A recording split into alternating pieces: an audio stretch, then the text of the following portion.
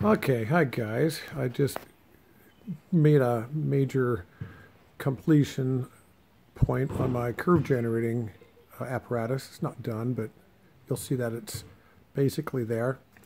I have that curve on that side and that curve on that side, and those little bearings on both sides. And then when it gets to that side, it's got to stop.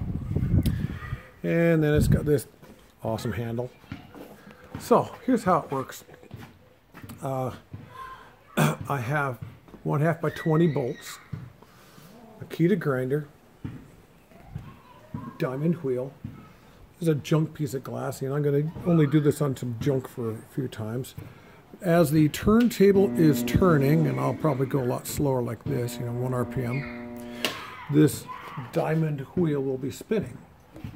And so, with the handle, out it comes. And, of course, we'll have an altitude thing. I can adjust that up here. But that will be grinding as the mirror's turning. And then a little further in. So I'll go ahead and run the motor here. I'll have it out there. Of course, it'll be lower. And maybe go faster. It just depends on what this thing feels like when I'm doing it. Then I can go in a little further, and then in a little further, and a little further until I'm finally there. And I never like to go more than a 1/20th of an inch, so when I do my first shot, it'll probably only be from there to there. Then I'll crank these bad boys down 1 turn. That'll be a 1/20th of an inch. That'll get me from out there in, and then I'll go down another 1/20th of an inch and all the way. So I'm going to have to make sure that the air can breathe while I have some waterproofing going on. So I'm going to get some ABS shrouding that separates the electricity from the water. And in doing that, I'm going to have to make sure I have air pass so that this thing doesn't overheat. I'm also going to have to dam up and water route the water that leaves this. So I'll basically have it troughed out to my grass. But I may also get some kind of Acme screw, so instead of pulling it with my hand, it's going to be cranked.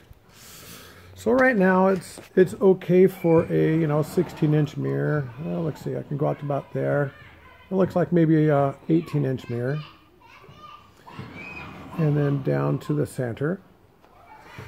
But when I do the 33s, 36s, and 40s, this guy will have to come further out, and these guys, I'll have to put another one out here so it's more stable.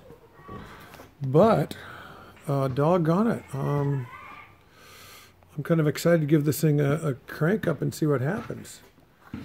I'm not going to actually do that until I've got the water routing issue solved, because I do not need to light myself electrically this week, maybe next week.